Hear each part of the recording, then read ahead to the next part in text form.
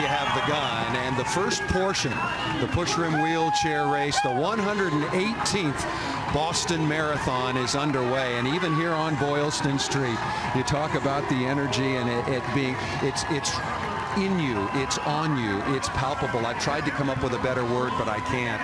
But everybody very, very excited indeed. Lucas Carr and Matt Brown there as well.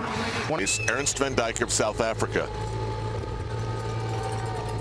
He's 28 minutes and 45 seconds into his race. And the same as it is for the slight runners, for how small they are, if you saw him in person, you would say, oh my goodness. His size, his muscularity is just crazy. And Ernst van Dijk in 1:20:39 wins his 10th Boston Marathon.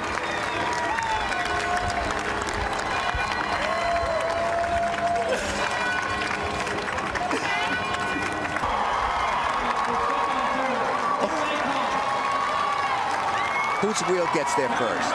We'll be able to, at some point here, identify them. I just could not see what the numbers were. Watch the wheels.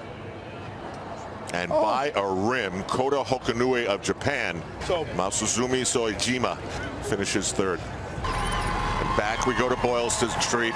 Tatiana Mcfadden in the lead. Last year she won. It was her debut year. Now she's back. And in Boston, she turned 25. Tatiana Mcfadden, welcome back to the finish line.